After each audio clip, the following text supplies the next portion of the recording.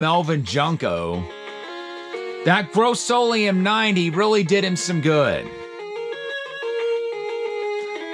I might try sending this video to Lloyd Kaufman so he can see this game beaten in one go.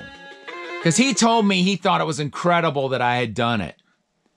Of course, when I met him, I'd only ever done it one time. I, Dr. Killimov, will never be defeated by the Toxic Crusaders. Newsflash, you just did. Maybe not permanently, but what the hey. All right, folks, thanks to everybody for watching. I will go ahead and review the video so I can get an accurate,